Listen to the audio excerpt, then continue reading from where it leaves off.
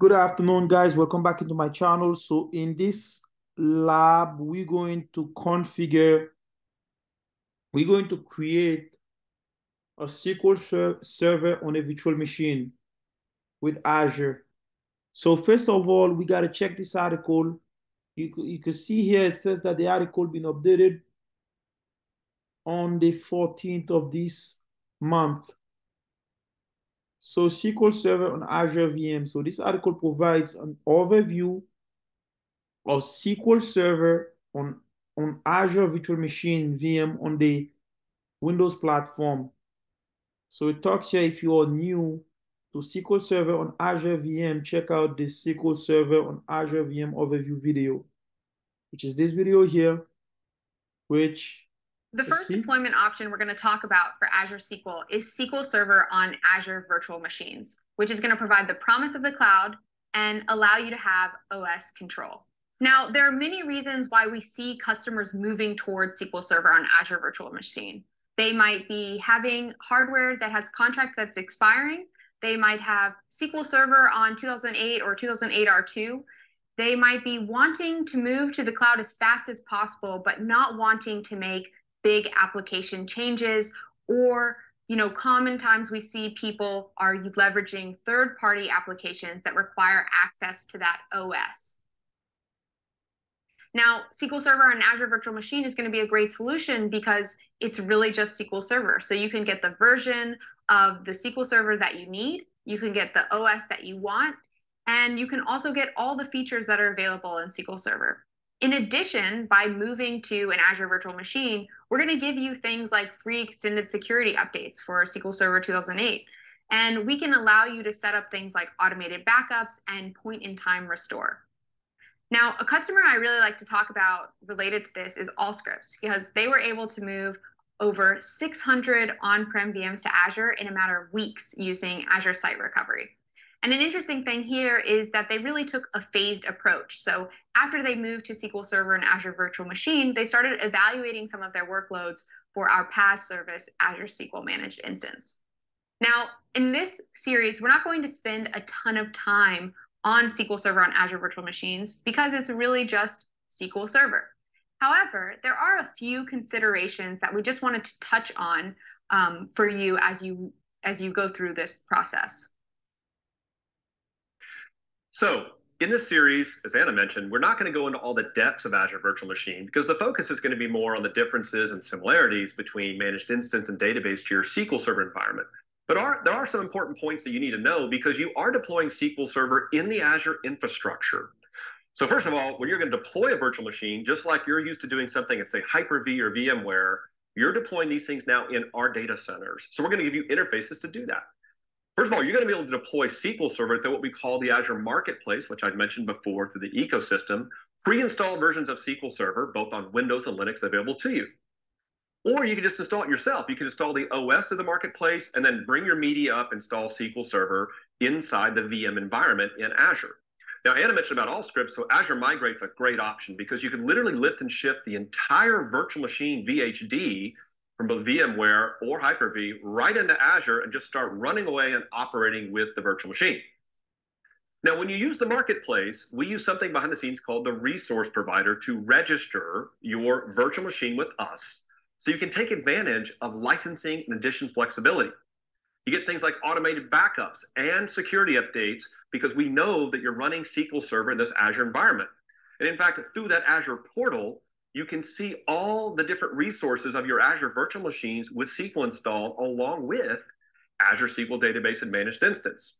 If you don't have SQL Server installed from the marketplace and you install it yourself, we do have a process for you to use the resource provider to register your SQL Server with us. Now, performance is an issue no matter where you go. And in your data center, when you're setting up SQL Server with virtual machines, you establish the performance parameters. You're using Azure now. We've got a lot of great options for you. You're going to pick virtual machine sizes. And so we're going to have things like memory or storage optimized sizes that you can choose from to pick different memory options, CPU options, and storage, give the maximum performance for SQL Server. Your database and your log, those concepts that you're used to doing, you're still going to be storing those things on disks in Azure. And we have something called premium storage managed disks They're going to give you the best flexibility and the best performance for your workloads. In fact, we did some interesting stuff. We have free read caching from our Azure Blob Storage, which is really going to maximize your performance. And you just have to use storage. You don't have to do any kind of special option there. You do have to kind of configure Azure Storage that way, but it's not something extra you got to pay for. It just comes with Azure Storage. TempDB is going to be stored on a local drive with fast SSD storage. And if you need really low latency needs, we do have something called Ultra Disks that you can configure to put your transaction log or your database in those environments. Now, you have to set up networking somehow, because remember, you're running your VMs inside the Azure ecosystem and infrastructure. That's okay. We have virtual network environments for you to integrate not only your virtual machine with other Azure resources, but even with your on-premises assets. Could be your application, your tools, whatever you need to do. And Anna mentioned about some of the benefits of using the Azure infrastructure, even with VMs. We talked about automated backups and security. Well, you're going to hear more in this series about something called advanced data security. And in preview right now, you can even integrate advanced data security services in Azure to your virtual machine. Well, high availability has got to be important to you, of course. And normally you're used to configuring your SQL Server with things like failover instances, and even have backups of your databases and your VMs. Well, Azure, through the ecosystem, has built-in HA with their virtual machines, built-in DR using Azure Storage with multiple copies of your database files just by using Azure Storage. We integrate with services like Azure Backup. We support things like file snapshot backups. And you want to be able to do things like failover cluster instance and availability groups. We have that all set up for you so you can integrate those technologies within the Azure ecosystem.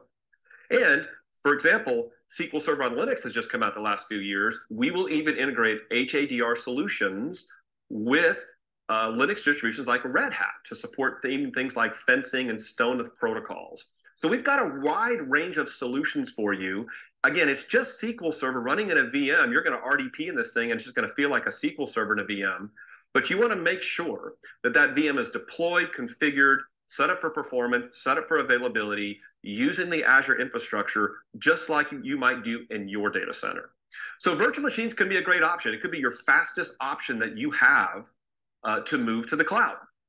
And again, there are advantages of running SQL Server in Azure because of the infrastructure options we provide you. But just remember, in the end, this is the full range of SQL Server choices, the SQL Server additions, and SQL Server features that are running in Azure. Hope to see you in the next video. So, all right, guys. So basically, this giving you a bird's eye view of everything that we will do here to perform that. So there's no need to even go over these anymore, since Azure is already explained everything to you in detail. So let's just go ahead and go to the Azure portal and start create a SQL Server. So let's see if we can refresh here. All right, so let's go here and refresh. Now, first thing first, you would have to go here and type in Azure SQL, because if you just type in SQL, you will get a bunch of SQL options. You would have SQL Database, SQL Server. Yeah, SQL Server is basically what we need, and SQL Elastic Pools and SQL Manager Instance. So I need Azure SQL.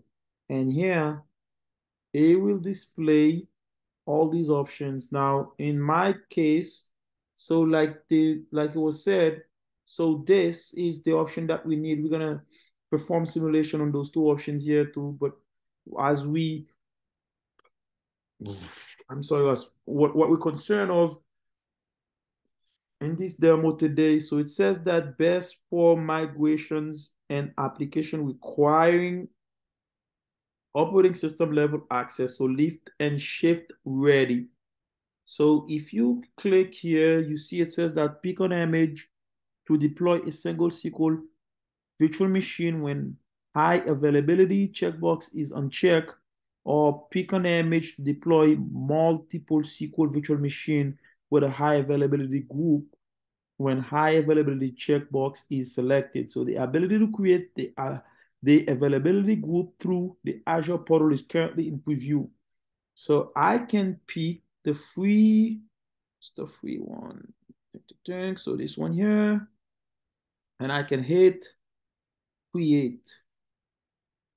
Now with that being here, If you have a resource group, you could always attach it. I mean, click here and attach it to it. I don't have one yet, so I'm gonna go ahead and just create one. So I could call mine RG1 as always, resource group 1. And I can name this lift and shift, say 1. And I could put this on East US. Say I put this on East US. Availability option, I can put this for whatever, like no infrastructure redundancy required, or you could pick anyone you'd like. Availability zone, virtual machine skill sets, which is VMSS, and availability set, but I don't need that. I'm just using this to perform my demo. But as for you, when you're doing that, you can pick, choose, and refuse any option that best suits your need. Now, let me go ahead and give it a username. I could call this call, and I can give it a password. And let me confirm my password. And now I can click next. Now there's nothing that needs to change here on the disk. I can leave everything I have here on the networking side as default, with the exception, they actually here delete public IP and the NIC when the VM is deleted. Yes, I want that. Now for management side, there's nothing that I need to change. For monitoring side, I need to just disable this because I don't want the diagnostic book to be to enable, so it would slow my machine when I wanted to start. Now nothing I need here. Now when I come here, I can choose the SQL connectivity as public. I don't need no private, and I can perform the port number as 1401 instead of the one that was there by default. I can enable the SQL authentication.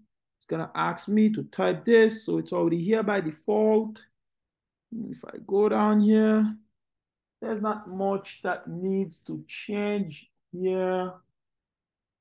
I can just review and create. Let's see if it's passed the validation. So it's passed it. So let's cross our finger and create.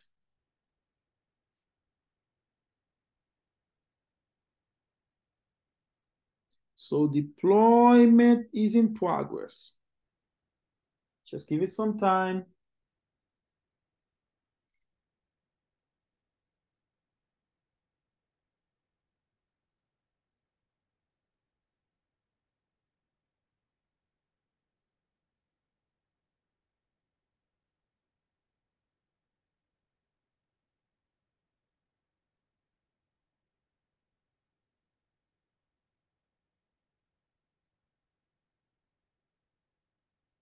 Okay, so again, just taking some time, and it's gonna be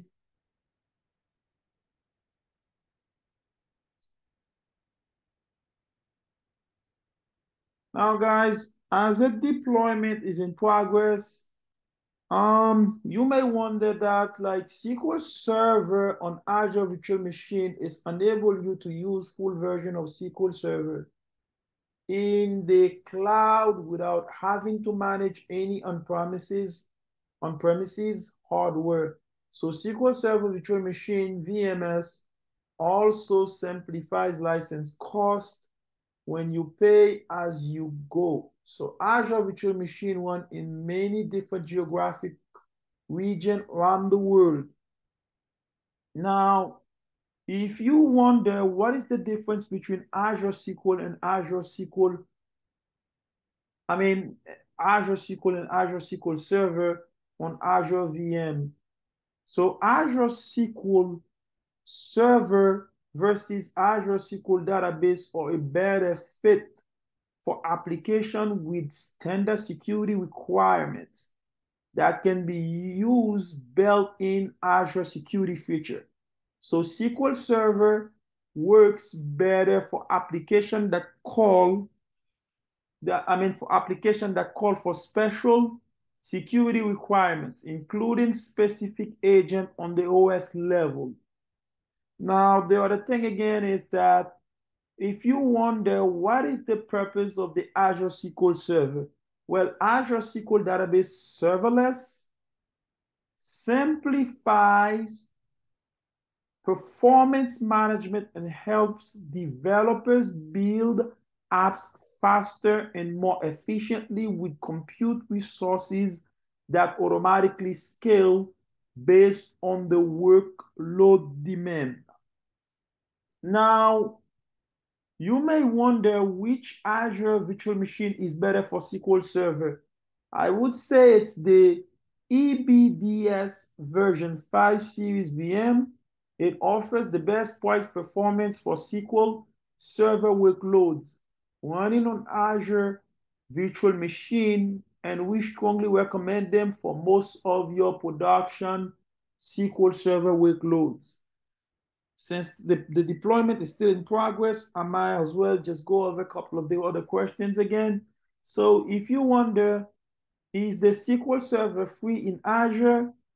I would say you are not charged for the Azure SQL database included if if your Azure free account, unless you exceed the free service limit. So to remain within the limit, use the Azure portal to track and monitor your free services usage.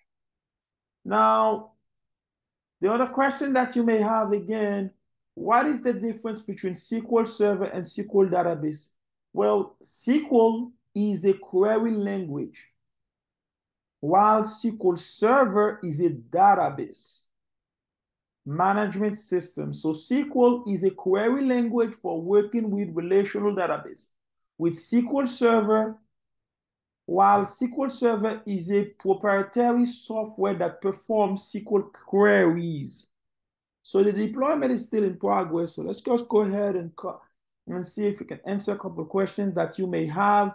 Why do I need Microsoft SQL Server? Well, Microsoft SQL Server is ideal for storing all the desired information in relational database, as well as to manage such data without complications, thanks to a visual interface and the option and tool it has. This is vital, especially for websites that have the option of registering users to log in. So you may wonder, how do you use the SQL Server database in Azure? So the steps is just simple. As you see, the way that I do it here, that's the steps. Now, you can install SQL Server in Azure. So how do you access it to set that up? Now, you may wonder, what is the cheapest way to host SQL Server in Azure? In Azure Virtual Machine, you can have the SQL Enterprise Edition, SQL Standard Edition, and SQL Web Edition. The Enterprise Edition is the most expensive, and it includes several features not included in the Standard or Web Edition. So the Web Edition is the cheapest option, okay?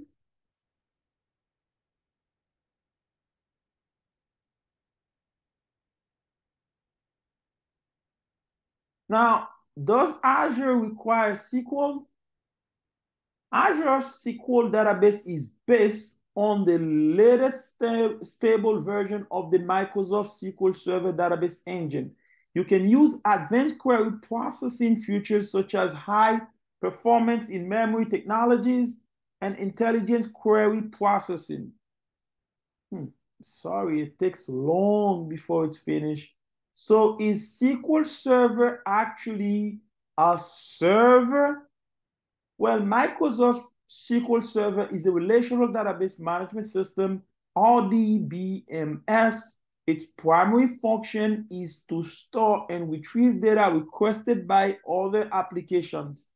It supports various transaction, processing, business intelligence, and analytic applications, usually in corporate IT environment.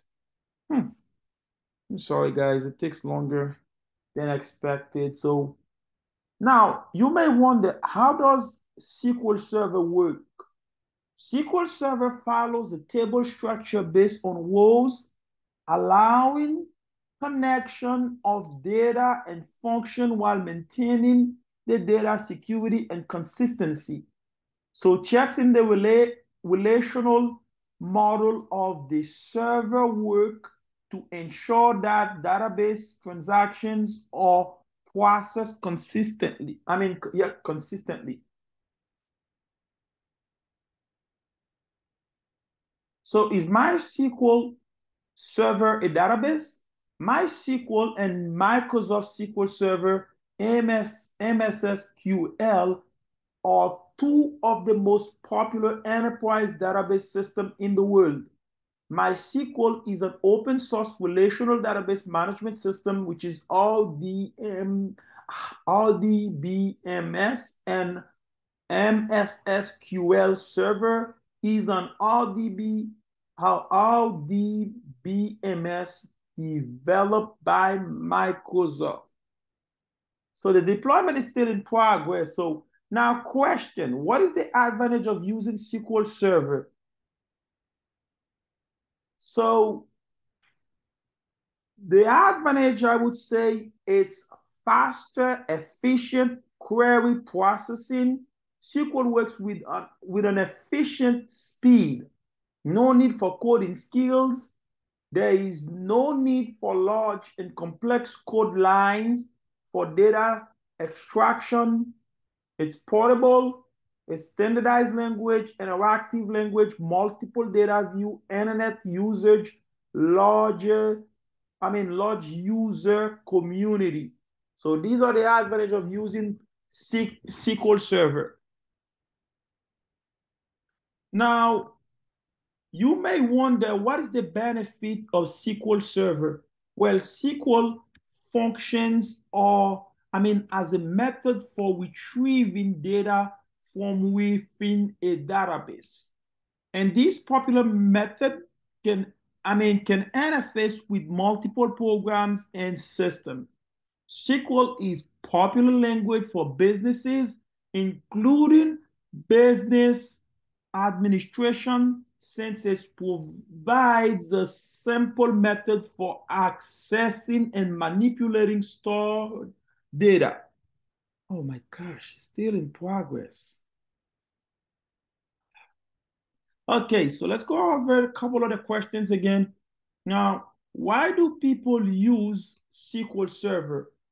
SQL Server helps control information stored in database, allowing user to retrieve the specific data they're looking for when they need it. While it's a simple programming language, SQL is very powerful. Now, how do I access my SQL database in Azure? It's easy. I speak about that already. What is the maximum storage for Azure SQL Server? Maximum size of each data file is 8 terabytes. Use at least 2 data files for database larger than 8 terabytes. So what type of storage does Azure use for SQL Server? So only that MDF, that IDF, and that NDF file can be stored in Azure storage by using the SQL Server data file in Azure feature. So what is SQL Server in simple words? So SQL Server is a database server by Microsoft.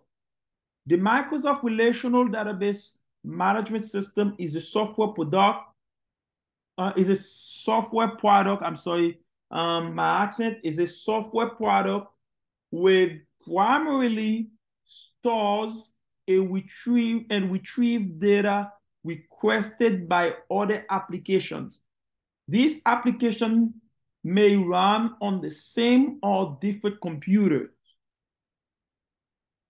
Oh my gosh, this is still processing. So I just have one more left. So bear with me, please, guys. I apologize for that.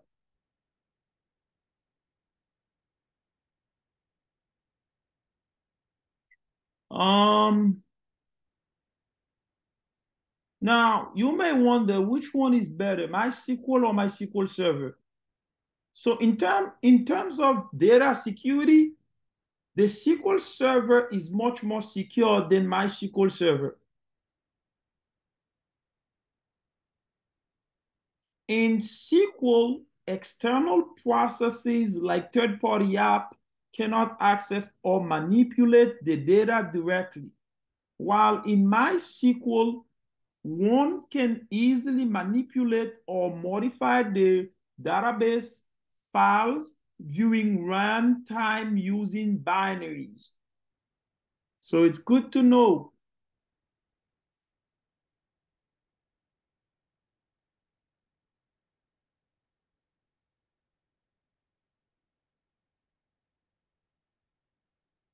Now, what is the pros and cons with on SQL Server? So database specialists, so the pros is the as career opportunity for developer edition with all enterprise features, thriving online community, plenty of online documentation. The cons is complex performances, tuning future, no naive support for source control. My God. Deployment is still in progress. So guys, it takes forever. Okay. So now what's the other question that we may answer again? Like what are the disadvantages of a SQL Server always on? So you cannot safeguard system database master model and the MSDB from instance and database level failure. Always on does not support adding them to the availability groups. Always on does not synchronize SQL Server login length, servers, and agent jobs to the secondary database.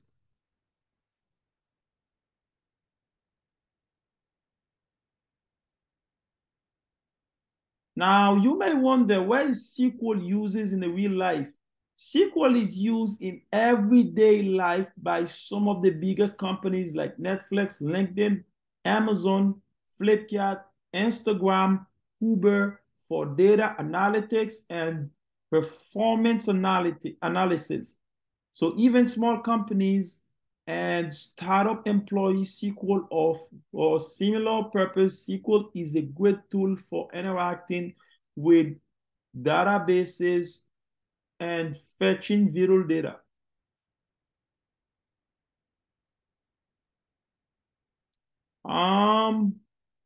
My gosh.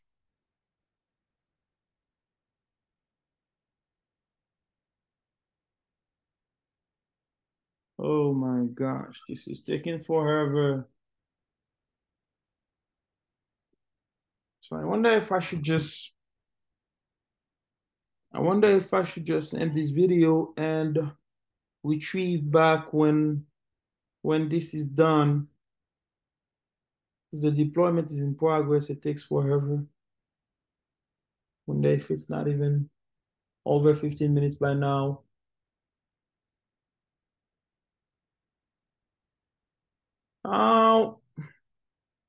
You may wonder what is the lifespan of a SQL Server. So each version of SQL Server is backed by a minimum of 10 years support, which includes 5 years in mainstream support and 5 years in extended support. So mainstream support includes functional, performance, scalability, and security update. Oh God, it takes forever. Yeah.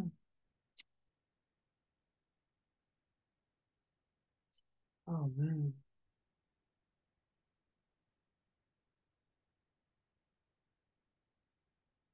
Now, does SQL Server use a lot of memory? SQL Server in default configuration uses as much RAM as the operating system is willing to give. So it is normal that memory usage is huge. What we should check first is there any hardware fault in resource monitor?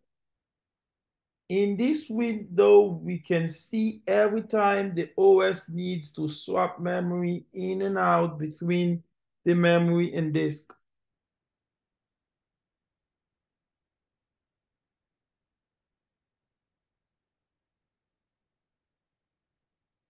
Now, what happened when SQL Server went out of memory? SQL Server does not move data from memory, the buffer pool, into a temp database. In that way, it uses at least recently used caching strategy in general. So if there is memory pressure and new data needs to be pulled in memory, SQL Server will kick out the LRU data from the buffer pool to accommodate the new data. So by the way, guys, I might as well just end this video right there. I will do another video to test the SQL database, the SQL Server that I'm building. I'll see you in the next lecture. Thank you.